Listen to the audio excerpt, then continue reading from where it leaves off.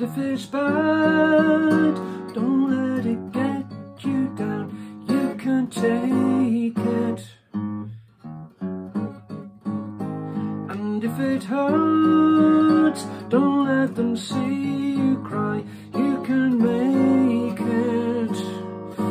Hold your head up, woman, hold your head up, woman, hold your head up, woman, hold your head high. Hold your head up, woman, hold your head up, woman, hold your head up, woman, hold your head high. Here's my take on how to play Hold Your Head Up by Argent. It's usually played in D, but Russ Ballard's voice is much higher than mine, and it just sounds like I'm shouting, which I am, to reach those beautiful, sweet top notes that he can reach. So I'm going to play an A instead. And this will suit most of us mortals, and if you put a capo on somewhere, then that's going to suit your voice even better. Just put the capo on until you find the most comfortable top note you can sing, and stay there. So A will do for me. Right hand, thumb pick for me, but not for you necessarily. Play string 5. 3 times. String 6 open, string 6 fret 3. And I'm going to play through that bass line a few times, because as you know, it's an ostinato. It's for the whole verse and elsewhere, just not the chorus. So it's open, open, open, change string to 6 and play open 3. 0, 0, 0, 0, 3. Have a go at joining in if you can.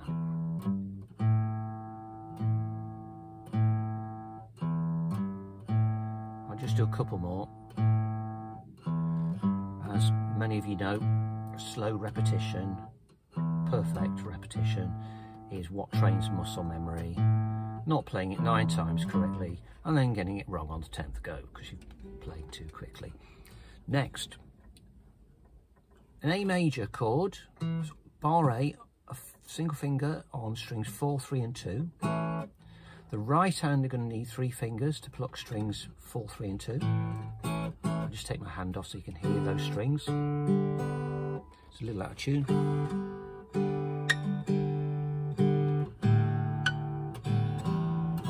Better. Back to the chord. It's an A sus4 chord, so you will need a 2nd or 3rd finger. I usually use my 3rd in this song, on string 2 fret 3. And I'm using my ring finger to pluck that string. And the pattern is as follows. Let me just raise the guitar a little. Thumb and fingers together. Fingers together again. Lift off the 3rd finger to expose the bar A, the A major. I'll play that again. Together, fingers together. Lift off left hand, fingers.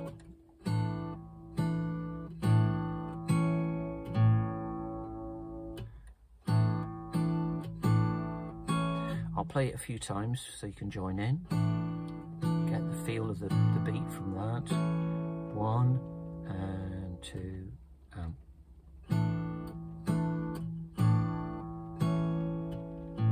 I'm really concentrating. That's why I'm staring at my right hand. Another thing about it is it tends to be detached. Detached, detached, detached. Long. Short, short, short, long. At the moment, what I'm doing is I'm putting my fingers down early, my fingertips, as I pluck with the fingers, but I'm also releasing on the left hand there. Can you see that? Squeeze, release. So it's a belts and braces job for me at the moment. But when I get to playing up to speed, it tends to be just the left hand. So as a separate thing, practice playing cleanly and then stop squeezing and let the strings push your left hand fingers, or your right hand fingers if you're left-handed, but pushing the fretboard fingers back to a starting or neutral position, a resting position. As a separate thing to practice, very important, because the thing isn't smooth, is it? You know that, it isn't.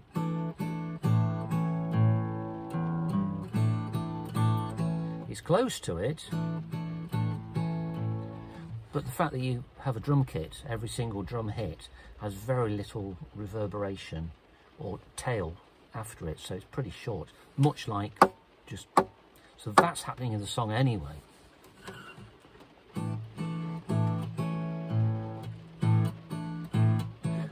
I try to make the thumb notes detached as well, but because of the amount of string noise I'm getting, the rain's really going for it now. It is Wales. It's Wales summer. At the moment I'm not worried about that knocking sound. As I say, if I didn't use the thumb pick, it does not make a difference for cleaning up the sound. Even with a nail of the thumb, you can follow up with the fleshy part of the thumb to get a nice clean. It can be done with a thumb pick, but I tend to do it by dropping my hand, so I use the ball of my thumb. So it's a wrist drop to put the back of the heel of the palm on, or the base of the thumb. But for now, just ignore that and don't bother with it.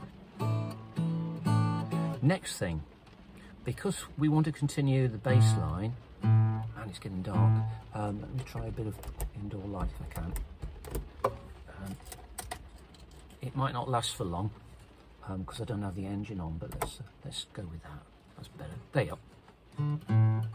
Because we have to keep the ostinato going, I tend to use my third finger for string 2 fret 3 on the A sus4, so that my middle's ready. There are better fingerings, I'll show you in a moment. I haven't played the piece this way for long, it only started a couple of hours ago, and I haven't really settled on my fingering. The problem with playing string 6 fret 3 is you do have to leap across for the next chord, which is a G chord, as you'll see from the chord diagram or the numbers I put up. Right hand is the same pattern, it's strings 5, 4, 3 and 2. Together fingers, together fingers. Together fingers, together fingers, together fingers, together fingers. G chord. And much the same way as we played. Now we've got. Then I put my first finger on string 3 fret 2. I tend to put it on pretty early. It's covered by the third finger, which is on string 3 already. At the end here, fingers play, third finger comes off, and then you play there. And then we pay attention or focus on the bass line.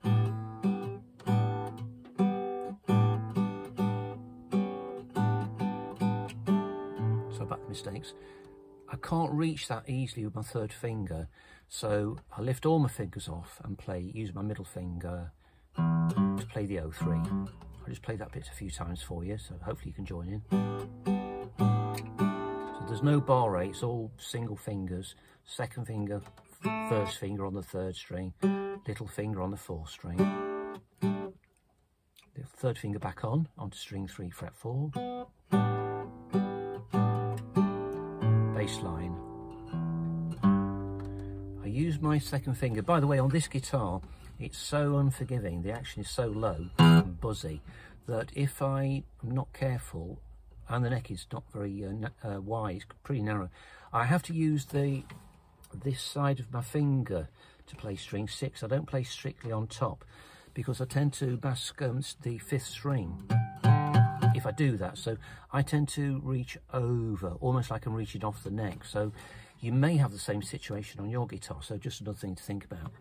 Back to the G chord there. That's a G add 2.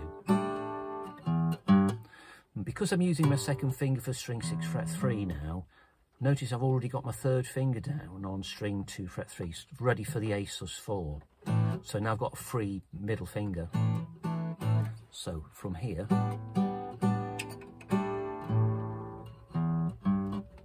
down goes the barre and the third finger.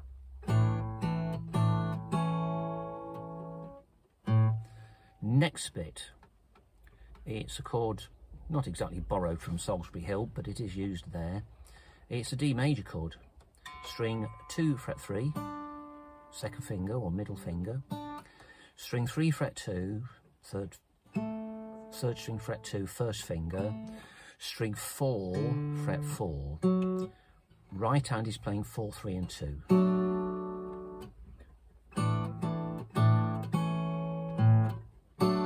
There. So I'm just going to play that little section over and over. So D over an A bass.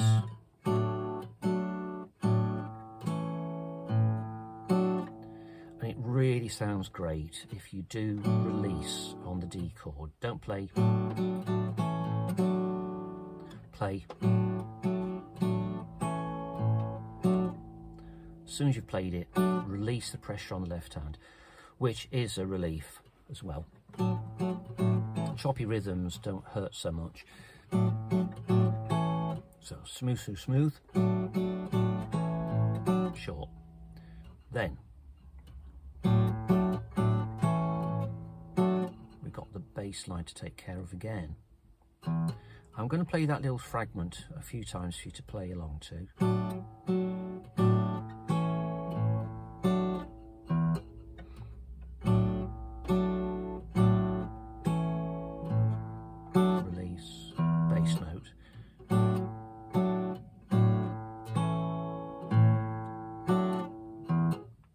Time, thumb and fingers together on the D chord, fingers, thumb and fingers, release bar A only, bass note,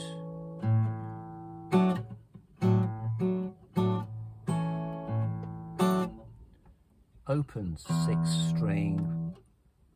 string 6 fret 3, and now we've got a G major 7. And followed by, which is string 6, 3 and 2 and 1. Thumb moves across. First finger stays on string 1 fret 2. And we play 5, 3, 2 and 1 together, thumb and fingers. Lift the finger off and play strings 5, 3, 2 and 1. And after that, divert your attention to your thumb.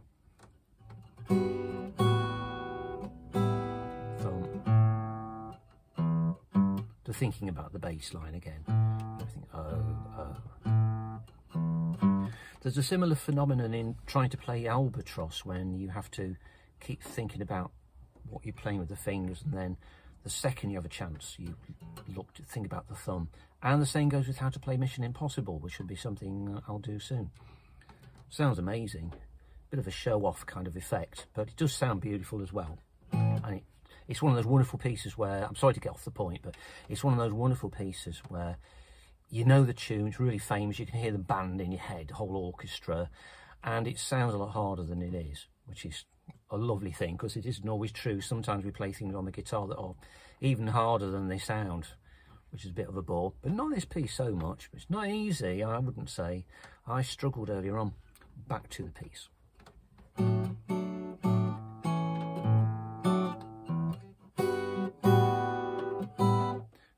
Play that a few times. From the D with the A bass, fingers, bar A, thumb, chord, open 6, G major 7, and then the G major 7 with an A bass. Finger off for an A11. The chord names, I do love naming chords and identifying what they are in terms of chord names and jazz chord names, but when you've got a chord that extends beyond the 7th and go either 9th, 11th, 13th, the additional notes can be named in lots of different ways. You know, simple example being A minor with a C bass. Now, if I play enough A minor and follow it up with an A minor with a C bass, to most people's ears, including mine, it sounds like a version of A minor still. Just we've taken the third of the chord and put it in the bass. But if you were playing a lot of C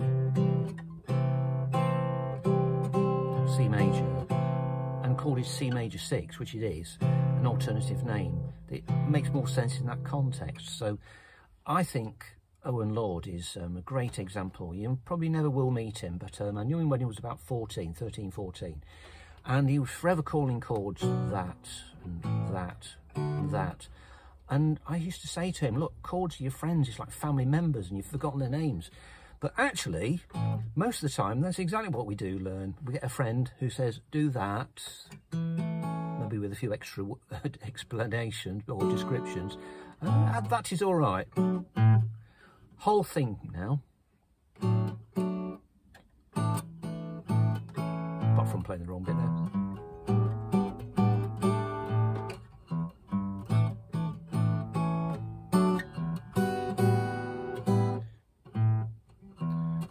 I'm going to give you a chance to play along to that. I hope you can manage it.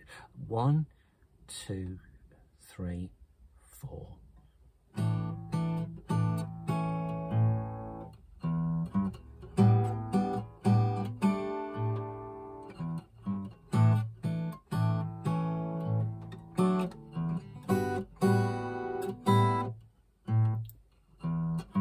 And as I mentioned earlier, or perhaps I did, I can't remember now.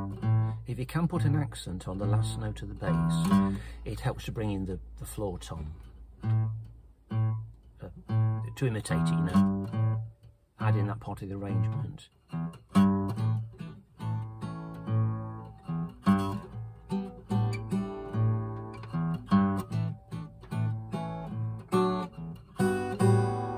missed off one there.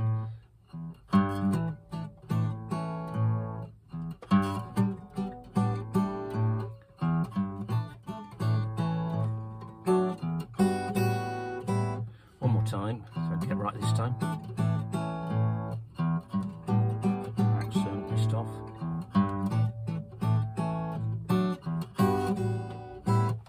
Makes a world of difference, doesn't it, if you can put that accent in. You can also do it with the right hand, but I'm not prepared for this. I haven't rehearsed it or learnt it, but you can actually use the base of the thumb and try to do that while you're playing.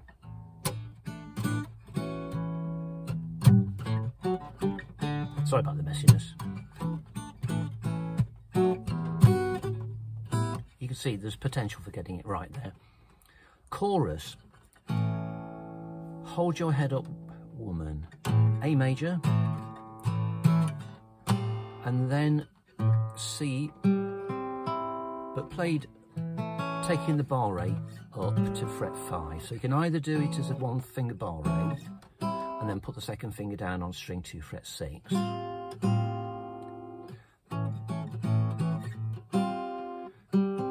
that's a C suspended fourth. There's a lot of suspended fourth chords in here. Right hand, the same as before. Together, fingers together, fingers, thumb, fingers this time.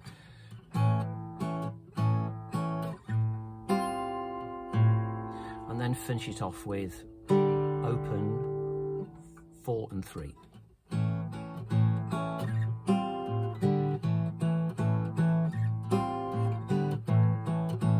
Or use fingers 2, 3 and 4. For extra crunchiness, you can put the first string in if you're strumming. Now, I wanted to mention this because I like the contrast. If you can play fingers in the verse and take over with some strumming, I'm using them downstrokes with the back of my index finger and a little bit of the others when I feel like it. And I use the upstrokers with the thumb pick. And I now can put in the rhythm that we have in the verse, which is dun chicka dun chicka dun chicka dun da dun chicka dun chicka dun chicka dun, which is down. You can kind of put it on down, down, up, down, down, up, down, down, up, down.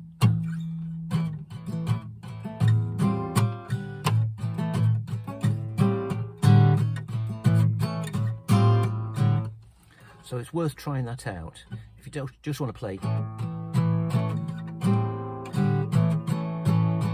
Works. Or if you want to stick with the fingers still, just keep the thumb going.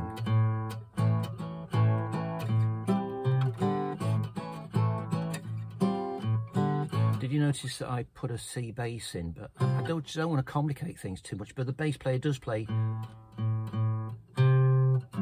or I think he plays So if you want to do that, then when you get to your C sus4 with a bass there, put your first finger down on string 5 fret 3. And don't forget the open strings.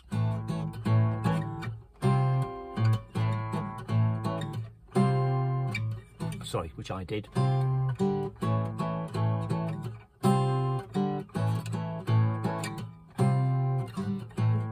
just experimenting. I might do that sometimes, once I've really got the song up to speed.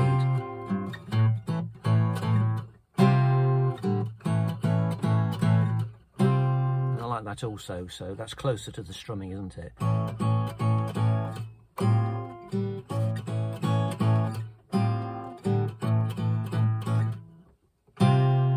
Finally, C suspended fourth, and C,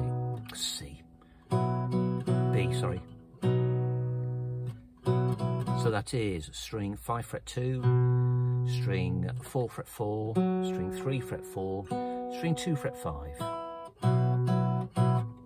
and finally string 2, 3 and 4, all at fret 4.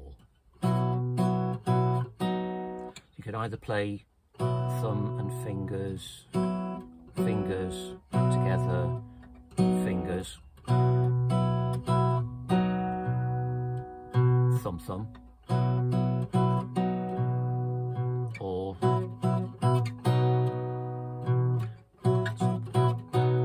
when you don't have a band, you need to accompany yourself somehow, not just by playing it in your head.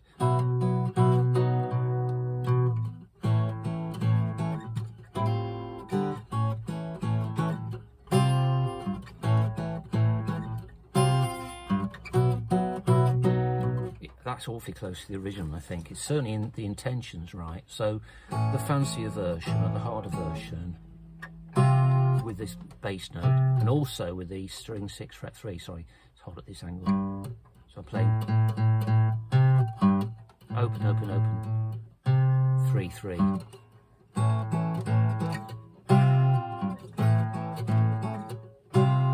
Just experiment. I don't like going all the way back with the fingers there. I like barre, fingers, barre. One last thing, the fingering for, I was experimenting earlier on, and it can make an awful lot of sense to play the bass notes, string 6 fret 3 with a pinched thumb, and do it every time, and then adjust your fingering accordingly, because that's logical. But I just got into using this pattern because that last note is meant to be accented, I think, to help mimic the drum kit and that rhythm, the basic jump, jump, jump. There's time to leap it across to string 2 fret 3 for the next chord. But a smoother progression would be first finger and then playing the G chord with fingers 2, 3, 4, and then you're ready to have the first finger. There's more time for it to move across. But just experiment and find what works for you.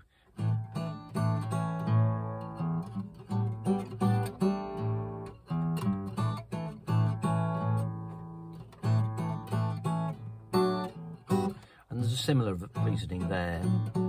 You could play on the D, you could use your 4th finger, and then there's no rushing around.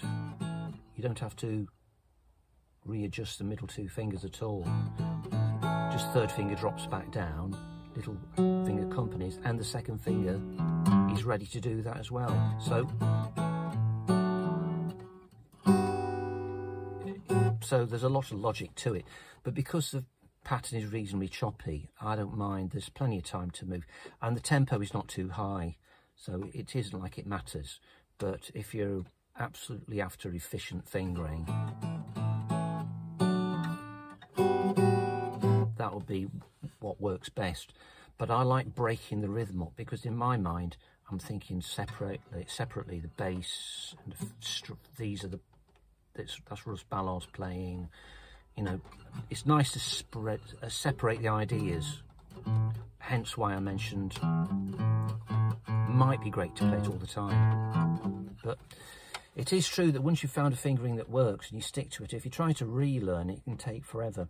Anyway, there you go, a long-winded, rambling version of how to play Hold Your Head Up, and hope you enjoyed it.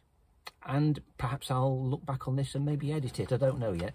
If you got to the end, well done, and do make some comments and let me know what you think about playing it in A, or whether you'd like me to redo the whole thing in D for you, or what songs you would like me to have a go at as well. I'm not used to looking at the camera, by the way, so when I look, I tend to be looking down, so I'm not actually talking in my sleep, I'm actually awake. And that light has worked really well. Now, is it still raining? No, it's stopped. Ooh. Well, lots of love to you all, and as I say, like, subscribe, etc, etc. Just give me some encouragement and I'll keep on pushing things your way. And just let me know what songs you reckon I ought to have a go at. Pick a favourite. See ya.